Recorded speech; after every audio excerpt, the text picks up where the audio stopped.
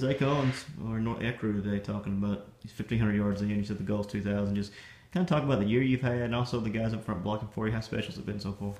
Oh, it's been real good.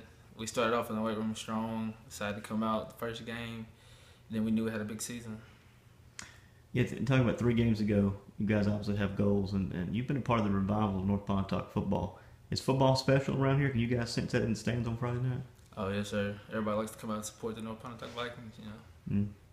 A couple guys, you've a long list of great runners. We talked Marcus Green, Brooks Shannon. You've taken over that spotlight role, even though you're not a spotlight guy. What's it been like kind of learning from those guys? From them, I learned you got to know where everybody's at. You got to watch film good, be a team player, just go with the flow. All right, Zay, hey, I appreciate it, man. Is that?